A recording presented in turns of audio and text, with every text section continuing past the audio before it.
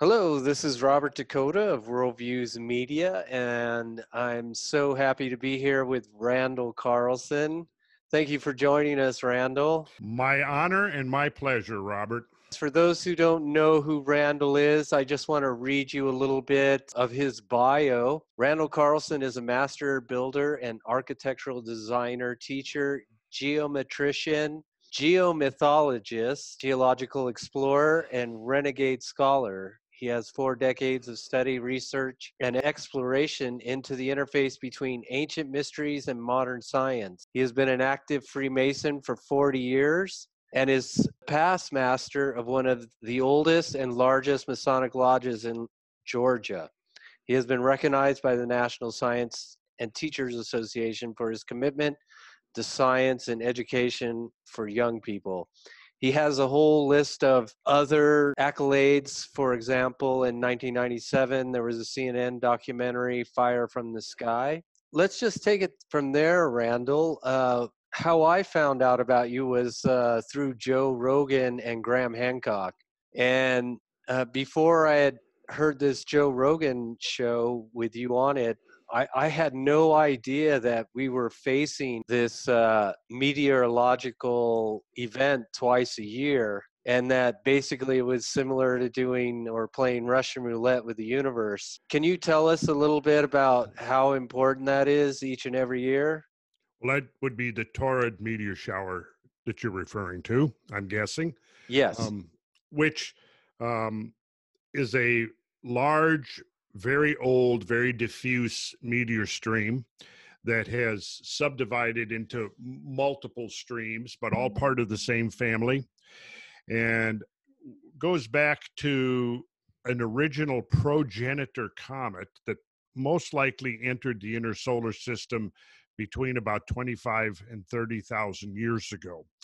And at that point, it began to go in an orbit, an elliptical orbit between Jupiter and the sun. And as it's doing this dance between those two great gravitational fields, it's beginning to disintegrate, slowly disintegrate. And in fact, one of the phrases that has been used to describe the process is a hierarchy of disintegrations. So what it is done is it's created these family of meteor streams that the Earth crosses twice each year. It crosses. Now you've got a picture that in the case of a meteor stream, you'll have the stream coming in from space, like let's say from outside the Earth's orbit from Jupiter. It'll come in, it'll orbit the sun, and then it'll head back out towards Jupiter. The point where it passes closest to the sun is known as the perihelion point. Para means proximate to, and helion, of course, means the sun. So the stream comes in, and it's a continuous stream, right? And it comes in, goes out to Jupiter, and comes back in. Within this stream, there are billions of meteors. There are several known asteroidal type events, objects, and there's at least 2 cometary nuclei, Comet Rudnicki and Comet Encke, that are within that stream that were at one time all part of the same object, you see. So now in the summer, the Earth crosses the stream. Earth's orbit and that meteor stream intersect each other. So in the summer, the Earth is crossing that stream as it's coming. It's already made its perihelion passage. It's coming from around the sun, and the Earth passes through the stream. As I said, it's a large and diffuse stream, so it takes close to a full week for the Earth to traverse the full width of this meteor stream. And this occurs in late June, early July of every year. Wow. Now fast forward to late October, early November, and the Earth crosses the stream again, only this time it's the stream as it's coming in from the sun, right? So what happens is the torrid meteor stream, as it's coming in from the sun, the fall time torrids, create a visible meteor shower. So if you go out late October, early November, and you face the constellation of the Bull, Taurus, which gives its name to the stream. That's why it's called the torrid stream, because when you're looking at these approaching meteors coming from space, there's a point at which they appear to be emanating, right? It's a perspective effect. It's just like, I think everybody has walked down a railroad track at some time in their life, and you know how the rails seem to converge in the distance, right? Well, you have to almost imagine you're looking up a tunnel that's converging in the distance, and these meteors are flying down this tunnel. Well, as the points, as you go upstream, those points converge onto the radiant point, it's called. And that radiant point is centered on the shoulder of the bull, very close to the Pleiades, right? And so, because of the fact that the point in space from which the meteors appear to be emanating is Taurus, the stream is called the torrid meteor stream.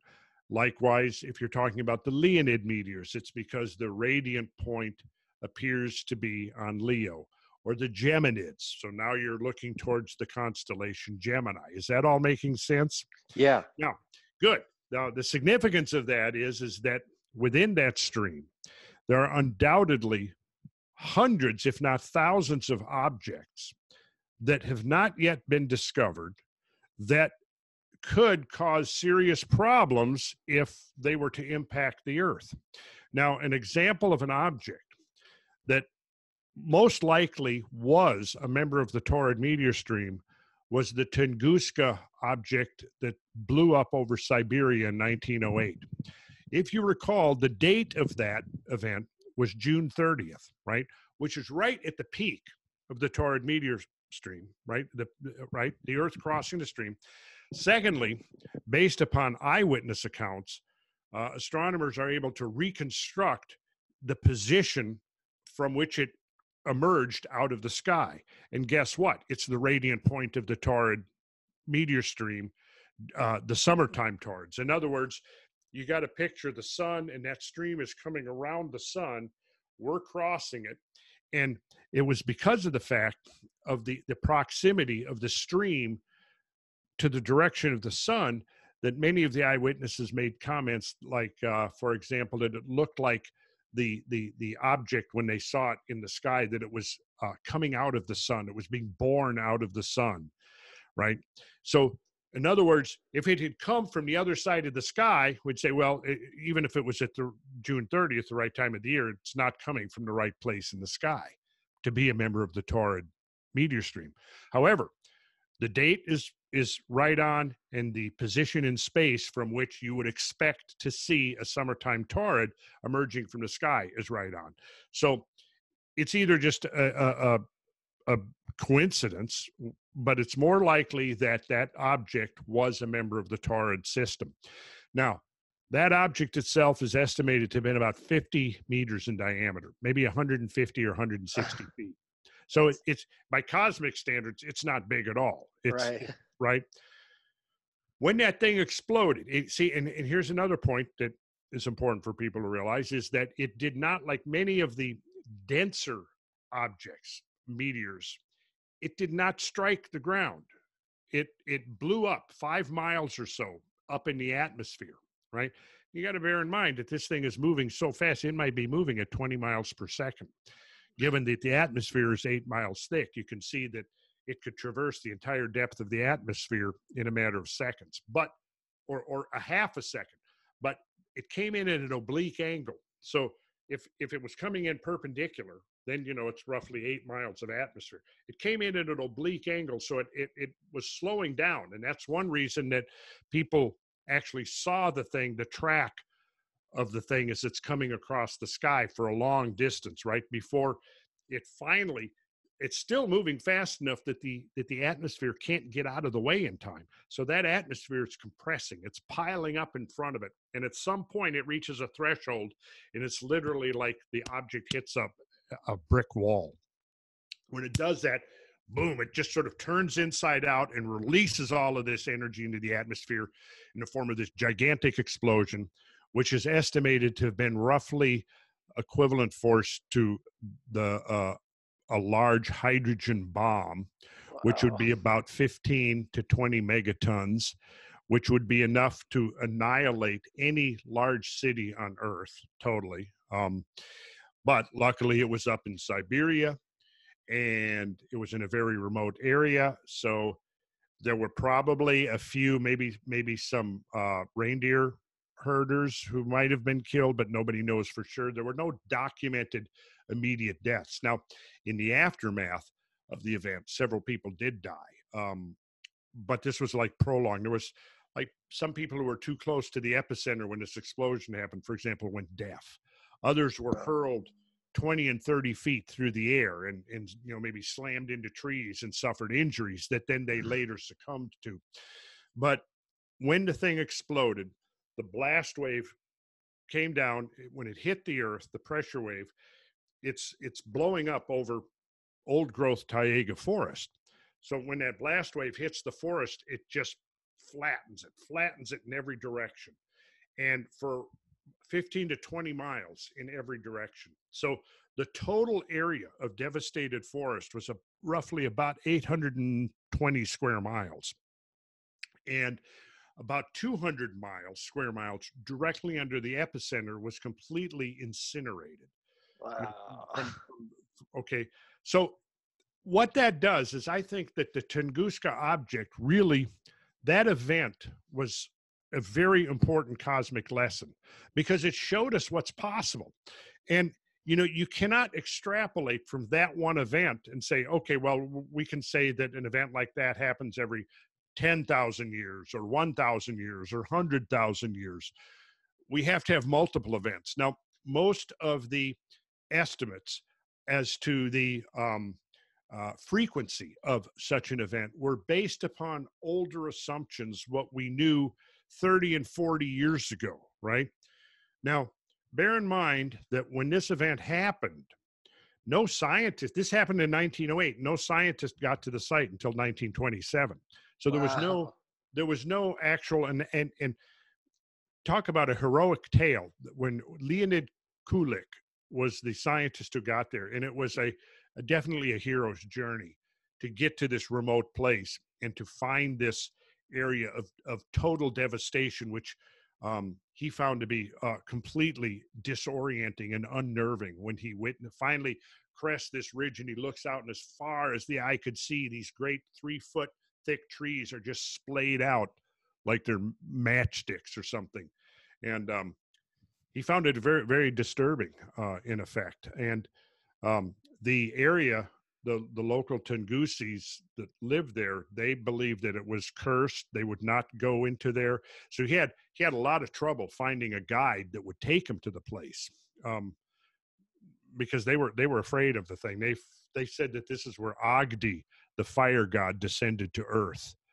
And so, but the significance of that is that in the interim now, we've learned some things that would suggest that events like that happen considerably more frequent than was assumed 30 and 40 years ago. And then we had a little reminder of that back in 2014 with the Chelyabinsk meteor that exploded over the town of the same name. Didn't kill anybody, but there were hundreds of injuries, and maybe 1,000 or 1,500 buildings suffered damage. Now, if that object had been just a little bit larger, or its angle of descent had been a little steeper, or its density had been a little bit greater, it could have penetrated farther into the atmosphere than it did when it exploded, and you might have had 1,000 or 2,000 people instantly killed, another 3 or 4 or 5,000 people injured, buildings flattened, and that would have certainly got the world's attention. Already, Chelyabinsk has more or less been forgotten within the, the area of attention, the attention span of most people on Earth. But I think we have to look at events like that because we've discovered two things in the last, let's say, 20 to 25 to 30 years, is that two things. You've got two branches of science. You've got geologists who are looking at the rocks, the earth, the ground beneath our feet, that which is below. You've got astronomers looking out into the celestial vault. the sky over our heads, that which is above. Geologists looking at the world are realizing, beginning to realize, and I've been doing my damnedest for the last 25 years to get this idea, this understanding out there, that this planet we inhabit bears tremendous scarring from a whole, countless disasters and catastrophes that have engulfed this planet over and over again, right? Amongst these scars, and probably the ultimate driver of a lot of the catastrophes in Earth history, are the great impacts, things from space striking the Earth, creating craters and astrobleams, which are essentially great scars in the Cambria, the lithostratigraphic Cambria of the Earth, if you want to look at it that way. And we've seen that the last 75 years or 80 years roughly since the early 20th century, if we go back, at one point there was one recognized crater, the famous meteor crater just to the east of Winslow, believe it, to the east of Winslow, Arizona. Yeah. And meteor crater. Well, now there's several hundred. And of the several hundred that have been identified, that's probably only 10%. But because what happens, unlike the moon, which is sort of the Rosetta Stone, if you will, of cosmic catastrophe, because if you look at the surface of the moon, you see that the entire surface of the moon is pockmarked with hundreds of thousands of craters. And when you include the little ones, even millions of craters. So the moon bears the scars of all of these great impacts that have happened over and over and over again. In fact, we've even now had the opportunity to witness impacts. In 1976, we witnessed a series of impacts on the surface of the moon, not long after some of the first moon sensors and seismometers were in place in the post-Apollo era. And guess what? When do you think that stream of objects hit the moon? Late June. And to think of where it came from, right from the direction that it needed to be a member of the torrid stream. So geologists are looking beneath our feet and discovering that the Earth bears witness to a whole series of these tremendous events that have occurred throughout Earth history, right? Far more than we've already been able to count if we're just doing crater counting. Now, on the other hand, astronomers are looking out into space and discovering that there's a lot denser population of stuff out there in near Earth space than anybody was imagining 30 and 40 and 50 years ago. I mean, 50 years ago, before the satellite era, we were just beginning to understand that there are these objects out there flying randomly, sometimes through the solar system, other times in this ping pong match between the sun and Jupiter. And so what you've got now, and even as we speak, Robert, within the last month or two, we've already had half a dozen near flybys. These things are flying. We're seeing things flying by the Earth now, typically at least once or twice or more a month, right? Wow. This is nothing like we were seeing 30, 40, 50 years ago. We had no idea. Now, the question, and to me, this is the key question here. When we see these things flying by the Earth, and I think we had some near flybys on Christmas Day. We've had, I think, 3 subsequent to Christmas now. When we're seeing these things, here's the question that we need to raise, and that is this the normal flux of these things, and we're just better at discovering them and seeing them? Or is the flux of extraterrestrial objects actually increasing?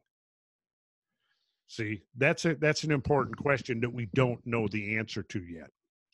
But so what has happened is, if we look back at the very beginning of geology, the founding of geology back in the early 19th century, and we look at those gentlemen who, before there existed the academic discipline of geology, and you have these gentlemen like Cuvier and Sedgwick and Roderick Murchison and William Buckland and probably half a dozen others that were going out and observing the landscapes around them and trying to decipher what they were seeing.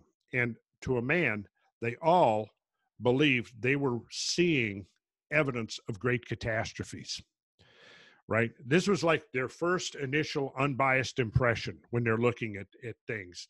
When they're looking at some of the canyons, when they're looking at some of the overthrusting rocks of, where you have maybe 1,000-foot thick slab of rock that's been thrust up over another one, the kind you can see up in the Canadian Rockies so readily, or in the Swiss Alps, you see the same thing.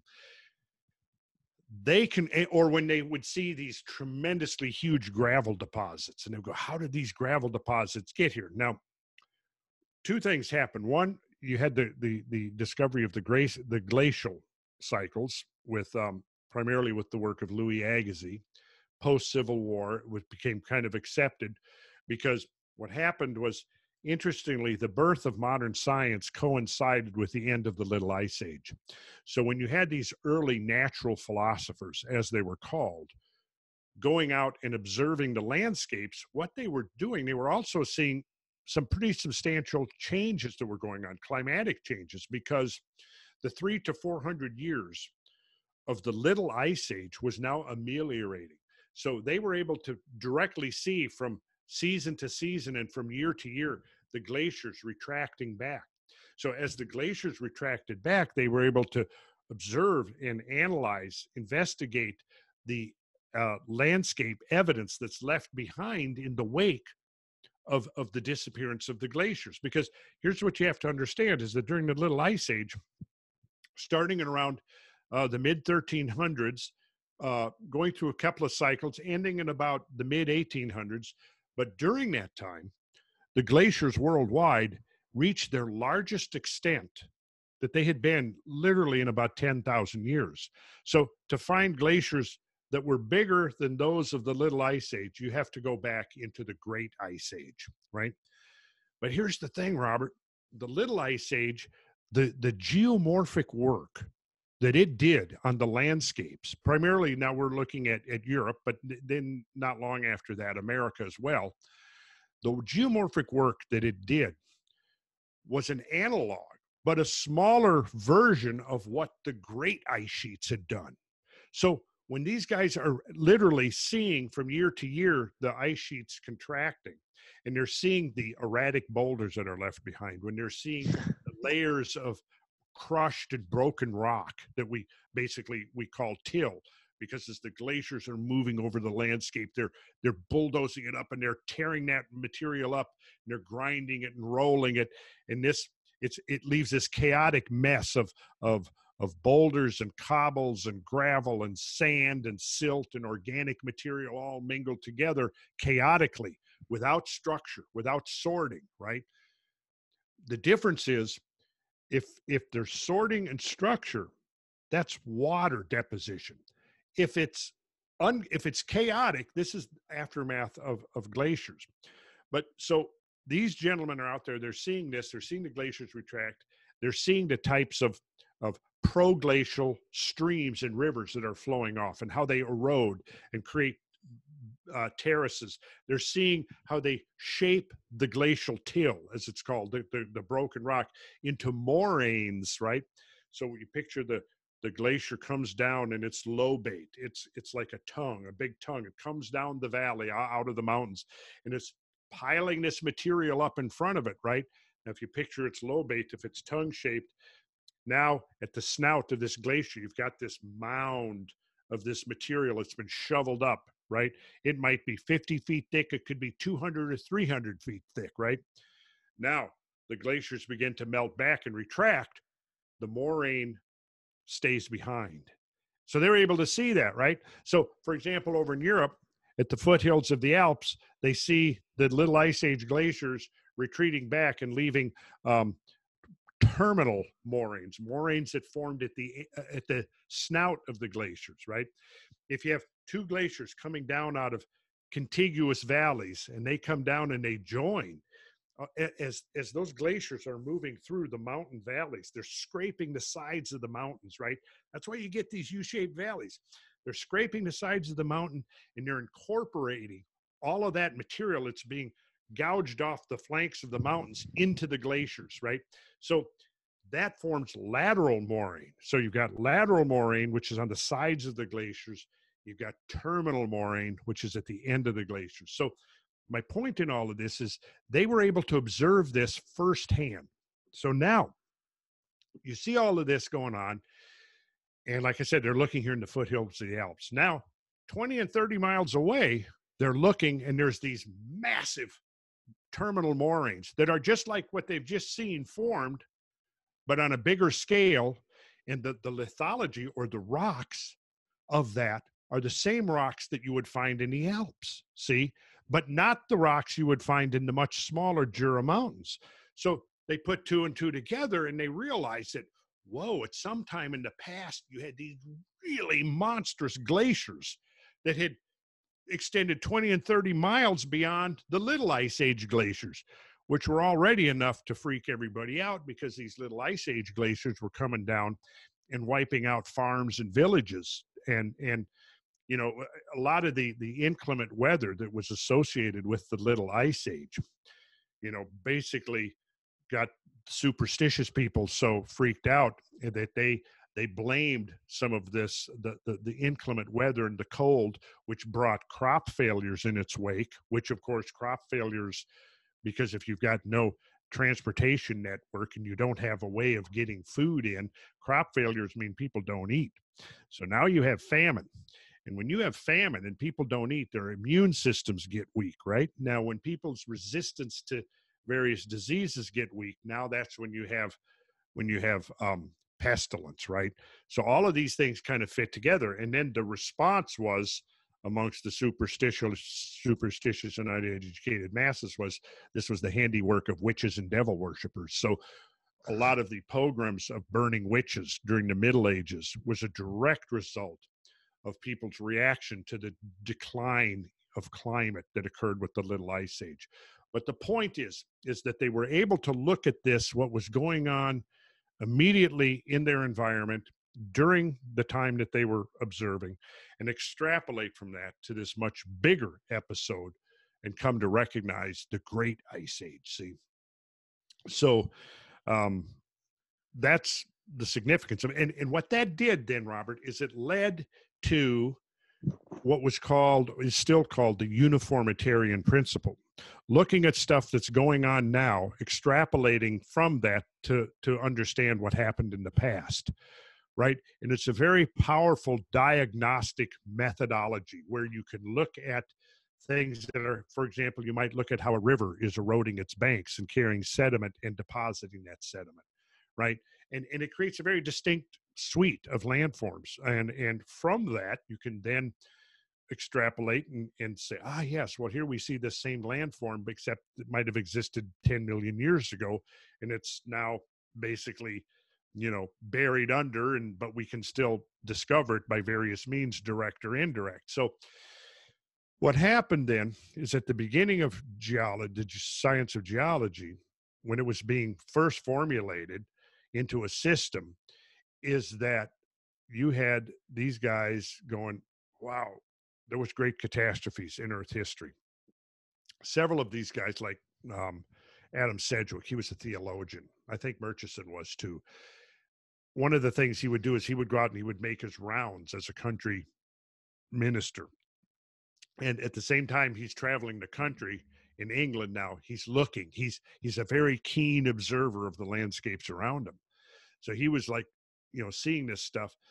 And later on, the critics came to think, and because in some cases it was true, when they were seeing these deposits that were typically glacial deposits, the first term, we call it till now, but the original term was drift, because the idea was, if you think of drift, something drifting, you think of water transport, don't you? Yeah. So they were looking at this stuff and going, they called it drift, believed it was evidence for great floods. And then, of course, you know, early to mid 19th century, you start talking about a great flood. Then what does that invoke? Noah. Right? Noah, exactly. So what happened then was, you know, we're shifting away from the young Earth conventions and dogmas of the Middle Ages and into the 18th and 19th centuries, when, for a number of reasons, scientists began to realize that the Earth was way, way older than 6,000 or 7,000 years, right? So for a while there, in the early days of science, you had this conflict between the young Earth group, which were theologically based and biblically based, and the scientific group that was empirically based and observationally based, right? Well, eventually the observational group won out, because clearly, I mean, I think anybody who studies geology, except for, if you're truly a committed evangelical Christian and you take your models of reality straight out of the Bible, that when you start studying the strata and you look at the strata and you see a whole succession of totally alternate environments changing, that you might have shallow marine environment creating limestone, and then you'll have a swampy environment creating a shale bedrock, and then you have a desert environment, and a succession of these things. Then you may have a layer of lava, and then another marine environment. And you look at these, and there's 100 layers like that. You're going, no, there ain't no way that this is 6,000 years. Oh, and then you find a forest there, and then on top of the forest is a layer of limestone. So you go, okay, this must have been a forest growing near the ocean, but the ocean rose, deposited, was there for however long that you could create 300 or 400 or 500 foot thick layer of limestone, and then the ocean receded, and now there's sand because it was a beach, and then another layer of forest. See, so I mean, you start going through that, and you realize, ain't no way, man. There ain't no way the Earth is 6,000 years old. But so what happened is you had this conflict now between, the scientific worldview and the biblical worldview. And eventually the scientific worldview prevailed, right? In at least in the halls of academia. Well, what happened was, as a result of this, and it was a pretty rigorous conflict or controversy between these different viewpoints of world history.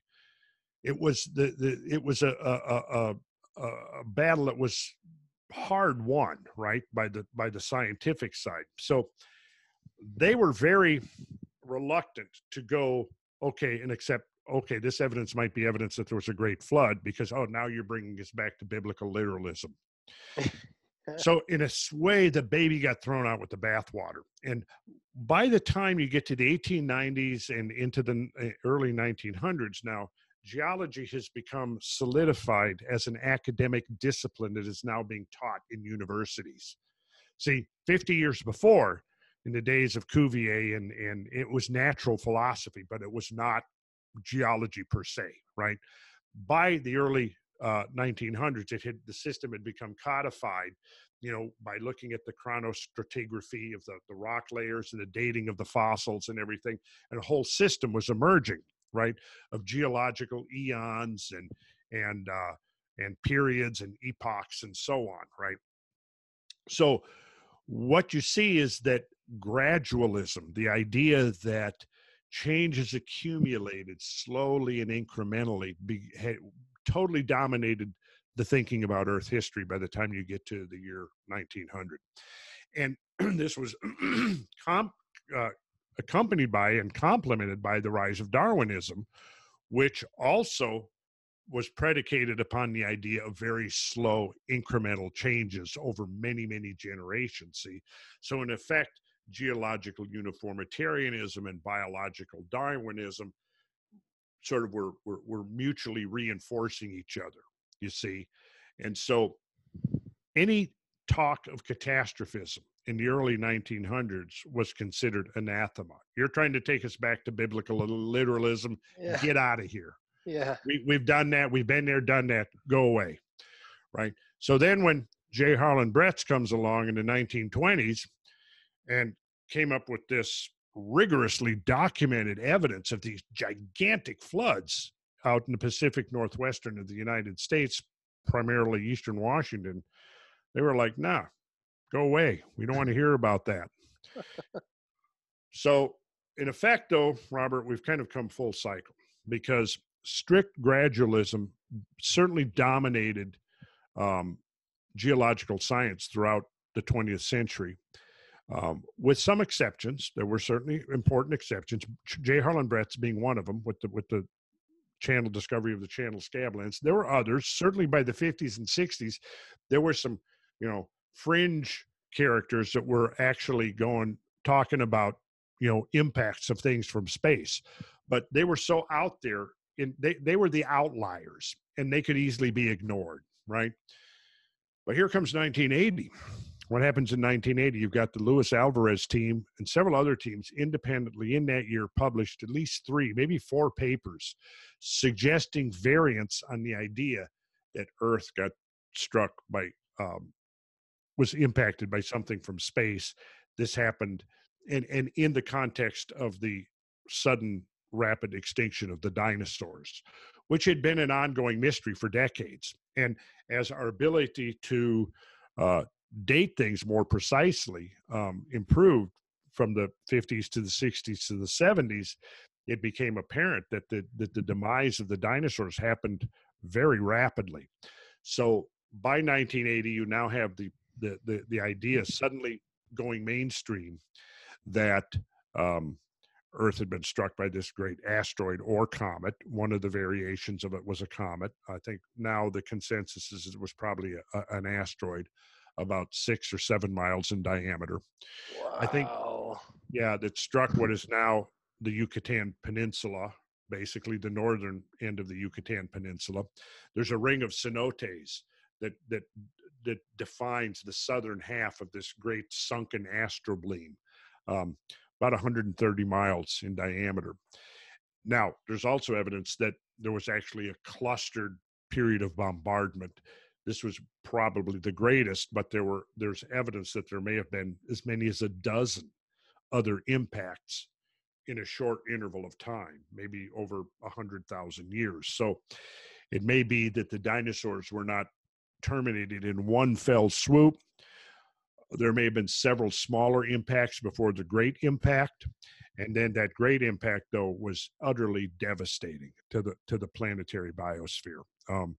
Some studies by geophysicists which suggest that an impact of an object that large, moving that fast, could cause essentially every fault line on the planet to fail. It would probably trigger seismicity that could be measured at 10 to 11 on the Richter scale. It created huge tsunamis. It set off global firestorms. In the immediate aftermath, there was a cosmic winter that enshrouded the Earth because of the sheer volume of material that was injected into the atmosphere. The amount of soot and particulate matter would have been so dense for the first couple of years that large parts of the planet would have been shrouded in complete darkness. Then the cold would have come in. That would have killed plant life that managed to survive the initial impact. And then you had the sulfate aerosols and other volatile materials injected into the atmosphere that would form acid rain, very intense acid rain. Several studies suggest that there were huge torrential rainstorms with a pH of 1. So, yeah, so I mean, you're talking battery acid there. So, yeah, it was hell on earth for a while. And when you begin to go through the literature and you begin to understand the severity and the extent of this phenomena, the question was, how in the hell did anything survive? But stuff did, and by clearing out the dinosaurs, it gave way for mammals to rise to dominance. But anyway, so getting back to 1980, the idea there is that that was where the door began to open to an acceptable, understanding of catastrophism. Now, as a result of that, now by 1980, there had been at least 4 or 5 other great extinction episodes in Earth history where, the paleontologists are looking at the rock strata and they're seeing, going back to the late Ordovician, and they're seeing all of these really interesting, cool marine creatures, just abundant in the rocks. Then all of a sudden they're gone, right? What happened? right? And they're looking in various places around the planet, finding the same thing. Then late Devonian, same thing, you know, Permian Triassic, same thing. Perhaps 90 to 95% of all marine creatures at the end of the Permian period went extinct. And then you had the Triassic Jurassic boundary, same thing. Then the Cretaceous Tertiary. So these were the great five in Earth history. And so these had been identified by 1980. And as the 80s progressed, the main question was, what are the causes of this? What is driving these sudden decimation of huge numbers of species, right? And leaving these impoverished an impoverished biosphere that then might take tens of thousands of years before it actually begins to recover. So obviously with the KT, the Cretaceous Tertiary, which is now dated to around 66 million years ago, we've got the evidence of the great asteroid impact. But we've also know that there was one of the huge volcanic outpourings of highly acidic lavas or magmas occurred precisely at that time as well, the Deccan Traps of India. If we go back to 241 million years ago, we find the Siberian traps, same thing, these massive outpourings of lava, in some cases miles thick, layer upon layer. If we go to the Triassic Jurassic, again, we find the same thing. We find the Central Atlantic Magmatic Province that now can be found, remnants of it flanking both sides of the Atlantic Ocean, a huge outpouring of lavas.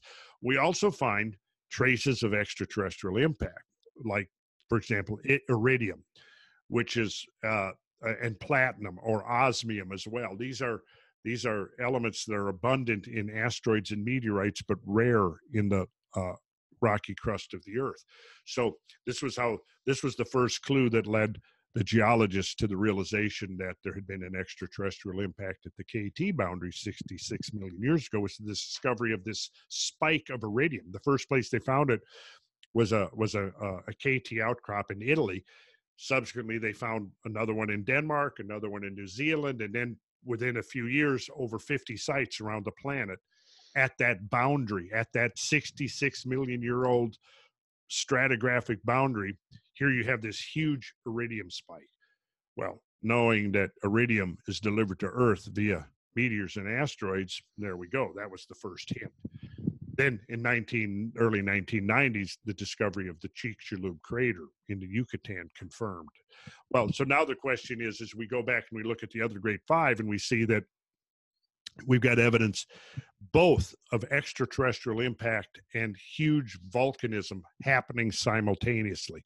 And I think it's very probable, and it's been suggested, this is not an original idea with me, that the volcanism may be a result, maybe a consequence of the impact. See, that the impact so destabilizes the Earth right down into the mantle. And it may be a consequence, because interestingly, the Deccan, the region of outpouring magma of the Deccan Traps is in India, and it was at the antipode, or the opposite side of the Earth from the Chicxulub impact. So it has been proposed that perhaps there was essentially like a seismic wave that moved out from the impact around the whole planet and then converged on the opposite side of the planet, and that's where the volcanism burst out. And now for the next several million years, it's just like this bleeding wound, right? And at the same time it's doing that, it's dumping all of this highly volatile material into the Earth's atmosphere. Now, let's bring it home, because what happened was, you now get to the 21st century, right? The early 2000s. By this time now, it's pretty much now accepted by mainstream academia that great catastrophes have played a role in Earth history. Where we're at now, though, is the recognition that, yeah, we can bring it closer to home than that. I mean, as long as the last great global catastrophe happened 66 million years ago, well, it's certainly of academic interest, but it's not of immediate concern to, the future of our own civilization. But where we're at now is realizing that there are, when you start looking at the smaller scale events, like the idea of a 6-mile asteroid striking the Earth anytime in the near future is very, very unlikely, right? However, see, here's the point. You can get much smaller than that. You know, just a fraction of something like that could be enough to cause severe disruptions to civilization, severe disruptions. I mean, if you had an object that was, say, Tunguska, like I said, was about 150 feet in diameter. Suppose you had an object that was maybe 10 to 20 times the mass of Tunguska.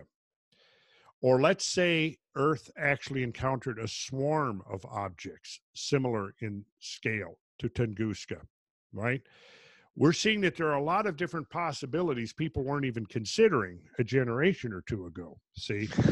And we're realizing with the evidence of the land under us, which bears witness to repeated catastrophes on all scales. And then we see the cosmic realm in which our Earth is immersed, and we're seeing that it's abundantly populated with stuff, and it's constantly making close flybys to the Earth, coming in, you know, inside the orbit of the moon, just outside the orbit of the moon, you know, flying, you know, stuff that is not causing fear from the standpoint that it might immediately hit us. You know, I mean, if we see something and it's 1,000,000 miles away, well, hey, yeah, okay, we're not going to worry about that. But here's the problem: is we're now seeing that stuff constantly flying by out there, and at the same time, now we get back to this, and it was one of your questions about the importance of mythology, because see, until recent times, it was assumed that mythology was essentially just, and you'll see this in textbooks and stuff. Well, these people, they were ignorant, they were, you know, scientifically illiterate, so they had to invent these wild tales to somehow make sense out of this big, you know, nature that they didn't understand, and that they would concoct these tales because, you know, it was just a way to ameliorate the fear factor of the unknown, but not the idea that behind these myths, and even if the myths had been embellished or had been used as vehicles to piggyback moral or ethical teachings upon, regardless of that, it underlying at the basis of these myths were real events. You see, that behind, underneath Noah's Ark story might be a real event, right? There may have been a very real possibility of a major catastrophic flood in the Middle East, you know, maybe 6,000 years ago. There's evidence, now not proven yet, but evidence of a major impact into the Indian Ocean, and huge tsunamis that would have swept up the Arabian Sea into the Gulf, the Persian Gulf, and swept right up and wiped out the 7 cities of Samaria, right? Yeah. Right, yeah. And we can begin to go down the list of myths, and we find in every culture there are stories of great floods and great disasters, and, you know, wars in the heavens between the gods, and yeah, fire from the sky, and on and on. Well, listen, see, here's the thing. We better not be so damn arrogant that we're going to just dismiss all that, because, see, that's when you get to the term, people go, Carlson, he's a geomythologist. What's that? You know, well, I'll tell you what a geomythologist does, and it is actually a emerging, valid scientific discipline that actually now knows that you can go into this great heritage of mankind, the mythic heritage of mankind, and extract legitimate scientific information and insight. And what it tells us, of course, is that, you know, just as species become extinct during the great mass extinction events, right? Now the record of history of civilization on Earth is that, yeah, now just like species go extinct in catastrophic events, civilizations go extinct. And and the moral teachings basically all come down to kind of more or less the same variation, which is that they were not prepared. They were not paying attention. There was signs in the heavens that were ignored, typically, And as a result of the fact of blotting out the greater reality of which we were a part, we suffered the consequences. So I think there was that, I think it was in the book of Matthew, not to try to bring in, that I'm trying to cast all this in a biblical framework, but I could quote from any number of ancient works. I'll just pick the Bible because it's so readily part of our Western culture. But in the book of Matthew, one of the disciples, and I forgot which one, asked Jesus, well, when are we going to know when the end times are here, the end of days? And if you read the book of Matthew or you read the book of Revelations, of course, and you now know about this the process of cosmic bombardment, you go, okay, go read the eyewitness accounts of the Tunguska event, right? Then go read some of the biblical accounts in the Apocalypse of St. John, right? Same type of language, same. I mean, the imagery is so parallel and strikingly similar that you go, wait a minute, maybe behind all of this, there were people who witnessed something like this and were so impressed that, just like the Tungusi tribesmen, and came up with a whole new religion based upon Agni, the fire god, descending from the sky. It made, it's not far-fetched to assume that an event, let's say tenfold or 100-fold more extreme than Tunguska, would spawn traditions that would persist for thousands of years, right? So I think that's where we're at now. We have to begin to realize that we have this legacy, this tradition that's been handed down to us, and it's not just to be dismissed as being, the ravings of pre-scientific illiterates, that it might actually be, based upon eyewitness accounts of real historical events, and that we have been blessed for the last few centuries with a period of relative calm, and there is absolutely no reason to assume that there's not going to be catastrophes in the future. The question is, are we going to be prepared? Now, getting back to the quote in Matthew, when the disciple asked Jesus, how will we know? And he says, as it was, or what will be the conditions when the return occurs. What's this return referring to? But he says, well, as it was in the days of Noah, when the people were eating and drinking and marrying and giving in marriage, until the flood came and swept them all away, so will it be again, right? Now, he's not saying that there's anything wrong with people eating or drinking or marrying or giving in marriage. His point is, just like when the Hopis said, well, the catastrophe came when humans failed to recognize the plan of the creator, the heavenly plan, the celestial plan, right? It's kind of the same idea, that if we fail to look at the big picture and acknowledge the larger framework of which we are a part, that's when we become vulnerable. We have it within our grasp now. It was like David Levy, who said, if we look at the co-discoverer of Comet Shoemaker-Levy 9 back in 93, 94, comets named after him, right? He said, if you look at all the natural disasters that have befallen humanity, from hurricanes to great earthquakes to great floods to great fires, at this point, or volcanic eruptions, at this point, we can't do much about a hurricane. We can't do much about a volcanic eruption. He says, but the impact events encompass all of them, because one great impact event, you're going to have every one of the other ones. You're going to have the volcanism, the hurricanes, the fires, the earthquakes. You're going to have all of those, right? But he says, and this was his key point, he says, now we can't do anything about, really at this point, about a hurricane or a tsunami, but we can do something about the next impact. When we discover that bolide out there, that asteroid that has our name on it, our number on it, if we have enough lead time, we can do something about it. And see, this is the thing. If we go back to the Garden of Eden, let's say that the whole planet becomes just a permaculture garden. We go totally green. We divest of fossil fuels. We are living basically, like some people are proposing we should live in order to save the earth. Well, the irony there is that we have now rendered ourselves completely vulnerable.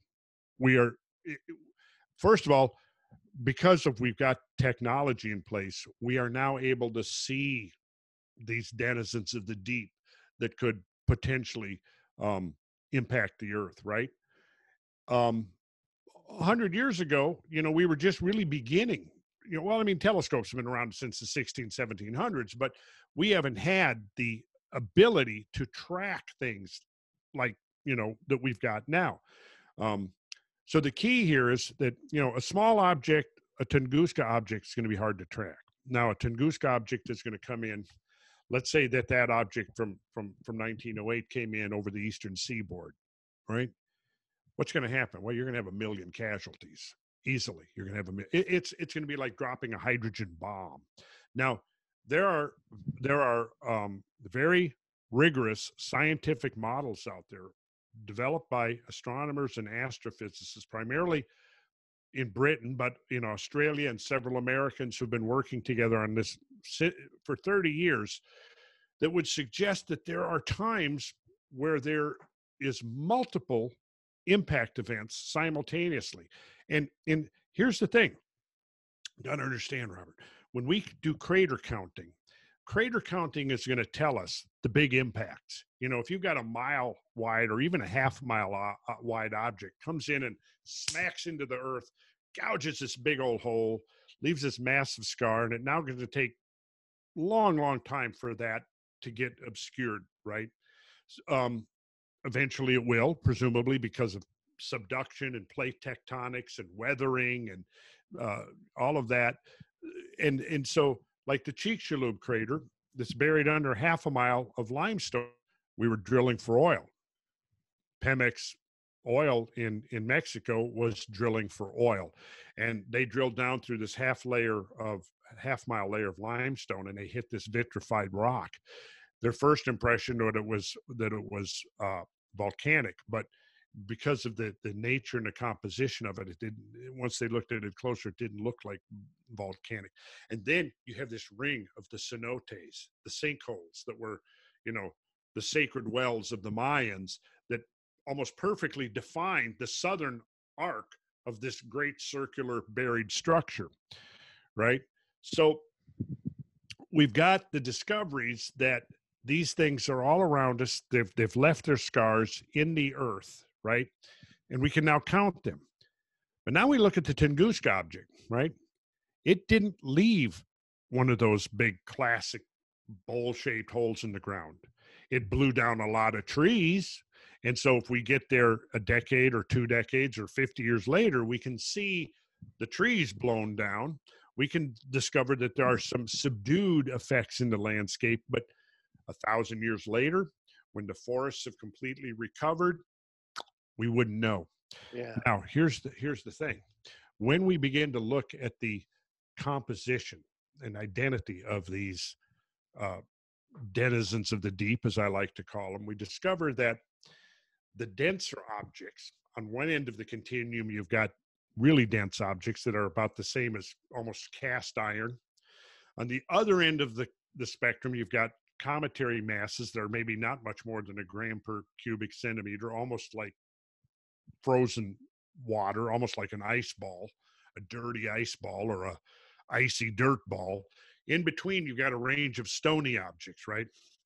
The really low density objects have to be really big before they actually hit the ground and leave that scar there for, scientists to come there thousands of years later or hundreds of thousands of years later and investigate. On the other end, a very small iron object can reach the surface of the earth and plow a hole, like the object that left the 600-foot deep crater in Arizona, kilometer wide, about 3,300 feet wide, 600 feet deep. That was an object that was maybe about the same size as Tunguska, maybe 100 to 150 feet, but it's an iron object. We know it was an iron object because they found pieces of it, right? Yeah. So it was an iron object, struck the earth, dug a hole, right? Tunguska did not, right? Now, here's the thing, Robert, and here's the important takeaway from this. When we look at the census of these various types of objects, the Tunguska objects that can cause tremendous devastation, right? Now, remember, Tunguska blew up in the atmosphere. So the blast wave was able to spread out, right, to enormous distances. You know, people 40 and 50 miles away were knocked over by the blast wave, right? The object that hit Arizona, most of that energy is now absorbed into the ground. So the radius of destruction is not as great. The energy delivery may be similar, but the radius of destruction. This is why when they dropped the atomic bombs on Hiroshima and Nagasaki, most people would think a bomb comes down, hits the ground, and blows up. No, that's not what it did. It was deliberately set to detonate in the atmosphere so that you had the greatest radius of destruction. Now, keep all that in mind, because here's the significant and rather ominous fact. Tunguska type objects are about 10 times more abundant than those that leave scars in the ground, like the iron objects. So in effect, what that almost suggests is that for every one object that leaves a crater, there might be 5 or 10 objects like Tunguska that don't leave a crater. Now, if that's the case, what that's suggesting is that celestial impacts may be way, way more frequent than previous estimates. And also then by implication, we've been damn lucky for the last couple of centuries. Yeah. But, you know, at some point our luck's going to run out. And so are we going to be ready? Are we going to be prepared? Are we going to move to the next step, which would allow us to address that threat? Because that is a very real threat. And I can tell you this, Robert, it's a much bigger threat than a small increase in the amount of carbon dioxide in the atmosphere. I know that's politically incorrect to say that, and there's no implication that we shouldn't at some point certainly lessen our impact on the planetary biosphere. But like I said earlier, my point is we could live in complete sustainability. We could live like our ancestors did. We could go back to farming and a nomadic existence, and we could all live in teepees and stuff, but that ain't going to stop the next rock. Yeah. When it comes hurtling out of the deep. Yeah. And boom, that's it. You know, and basically we can, you know, look at species that have existed on Earth and start counting species. And we discovered that if we were to count every species that we could come up with on Earth today, it's probably less than 0.001% of every species that has ever existed. In other words, we could turn it around and say that what we now know about the total number of species that goes back to the Cambrian explosion down to now, somewhere around 99.99% of them have gone extinct. And of that 99.9%, virtually all of them have gone extinct as a result of natural causes, and the vast majority of in catastrophic events. Wow. So all of this makes the importance of history and, you know, the new word I learned knowing you, geomythology, which I really love. I love that. Me too. I love that term. Makes it really important. If we don't understand our past, it's really difficult to know how to navigate the future. What are the biggest priorities? Yeah, exactly. Well, that's why I'm a keen advocate for a vigorous space program. Also, you know, one thing we didn't talk about at all was the role of the sun, and the evidence emerging suggesting a much more variable sun than people previously assumed. Also, perhaps the connection between the influx of cosmic material and the enormous numbers of comets that are being discovered that are falling into the sun, triggering very significant responses in the solar chromosphere, CMEs, solar outbursts and things. We may be on the verge of, you know, a whole integrated concept of a cosmic ecological system of which the Earth is a part, that involves the reservoirs of comets outside the solar system, the unique spacing and masses of the planets, which facilitates the influx of comets into the inner part of the solar system, a solar response, a terrestrial response to that. And this is how we need to start. That we need to start thinking cosmically. And that is going to be really where we have to go in order to maximize our probabilities of survival and creating a sustainable civilization. Because ultimately, yeah, we do need to figure out a way to live in harmony with the earth. But interestingly, virtually everything that we dig into the earth to mine out of the earth is abundant in the very objects that threaten our existence. Yeah. And the more dangerous those objects are, the more accessible they are, because obviously the closer they come to us, the more dangerous they are.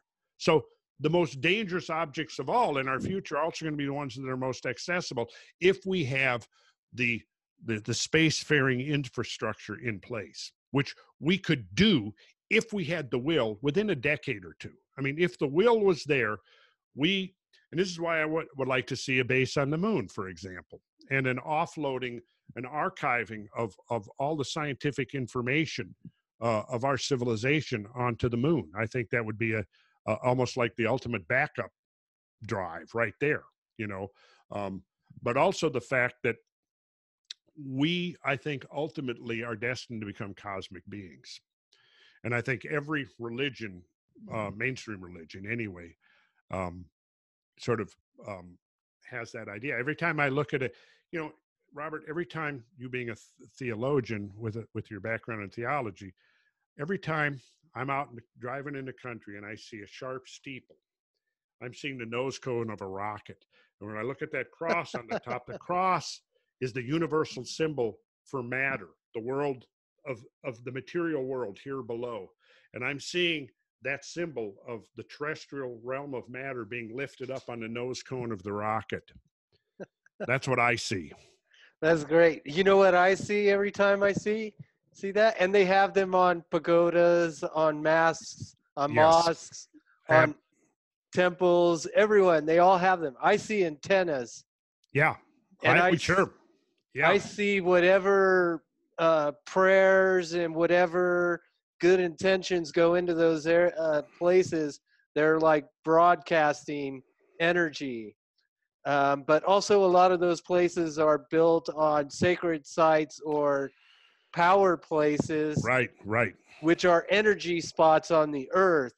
So I've often wondered if the pyramids around weren't some kind of, Tesla electrical Wi-Fi system that may have helped protect the earth from these very things that we're talking about. We need a system to protect the earth from.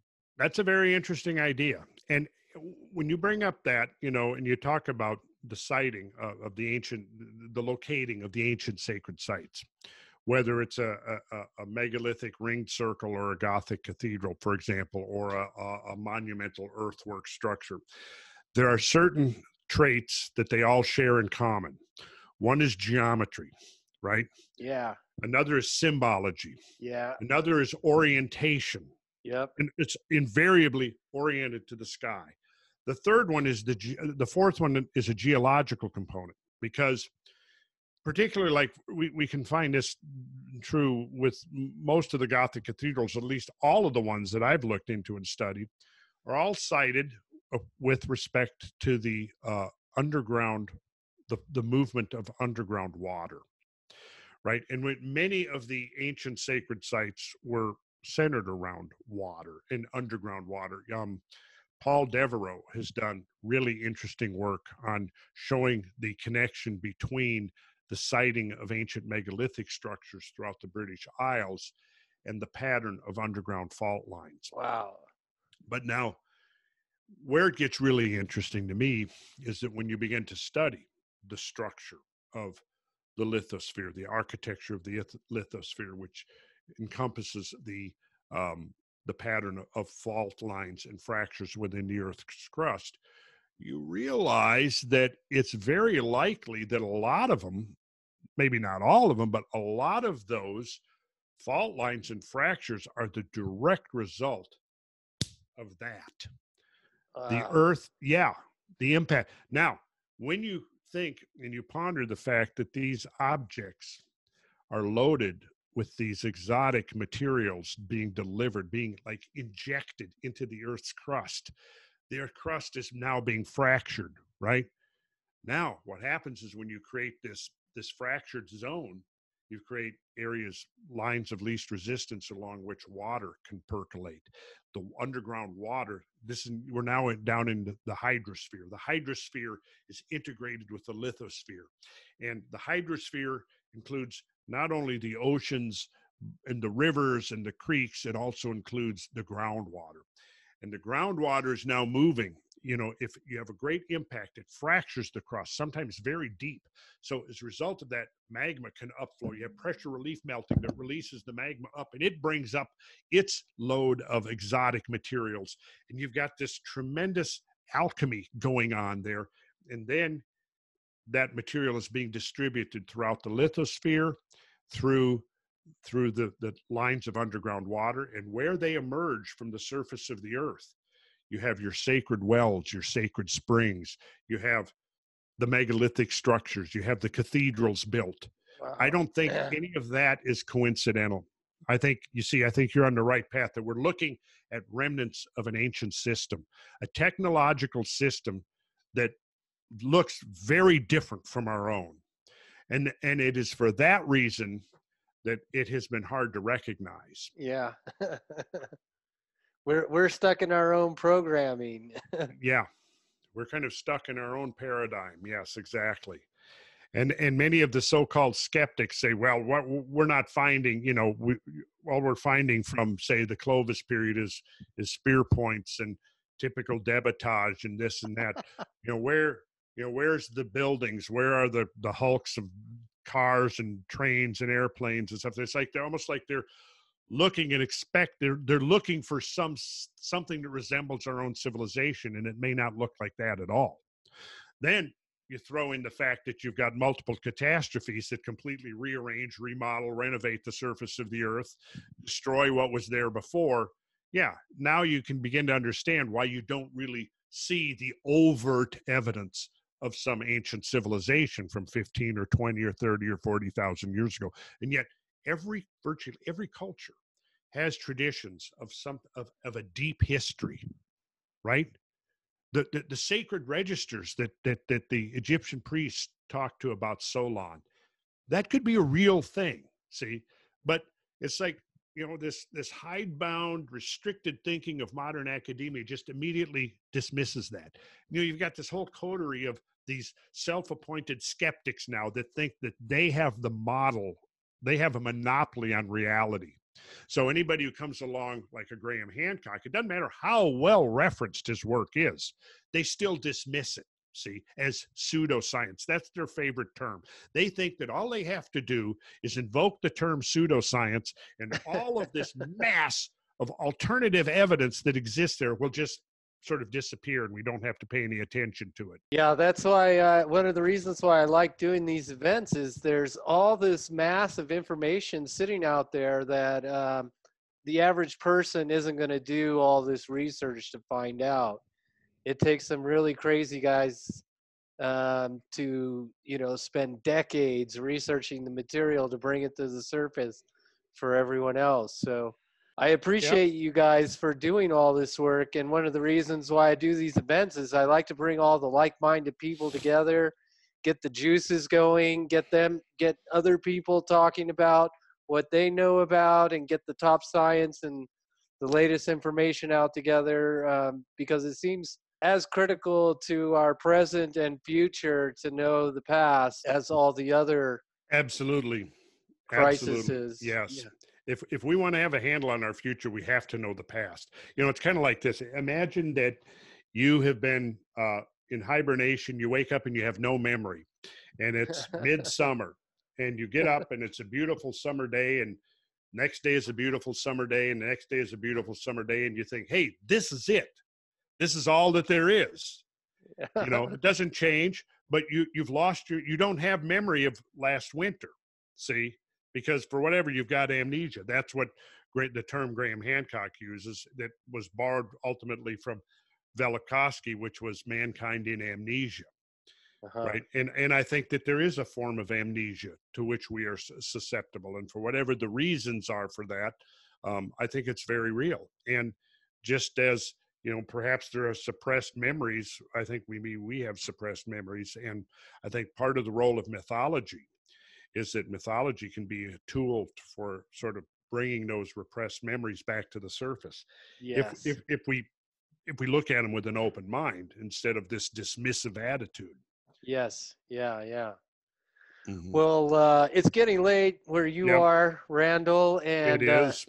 I am so grateful to spend time with you, have time to talk and do this interview for Earth Origins in May that you're going to be presenting at. And, I just had a flood of thoughts just listening to you talk. So I really appreciate it. This got my juices going. I was like, well, if that means this and this means that, oh, wow. I really enjoy, the chance to listen to you, and so looking forward to having you here in Sedona in May. Oh, I'm looking forward to it too. Like I've told you multiple times, that area, Sedona, and that area around there is one of my favorite areas. I love it out. I love it there. In fact, I could actually see myself perhaps relocating there at some point. Um, and you Well, might point people to the podcast that I'm doing, yeah, please plug that. Cosmographia.com, I guess, just Randall Carlson Cosmographia, the Randall Carlson podcast, Cosmographia. I think we've got 12 episodes. We spent about 5 or 6 episodes discussing Atlantis, interestingly, because Nice. I think that this is a subject that needs updating from what we know now. And so that's what I've attempted to do, is to update our understanding of Atlantis from a fairly scientifically rigorous perspective. And then what we're discussing now is something we didn't talk about tonight, but we could talk about perhaps if we do this again, which is the Younger Dryas events, Yeah, yeah, which definitely. Graham Hancock has written about, and which is probably the most critically important event that has happened since modern Homo sapiens sapiens has been walking this planet. Well, thank you again so much, Randall. I'll cut this and get it out for everyone, and we'll let you get some sleep for a change. And It's always again, good. thank you so much Yeah. for your time. I really appreciate it. Oh, I enjoyed it too, Robert, and look forward to doing it again. Yes, definitely. All All right, my right. friend. All right. Thank you very much.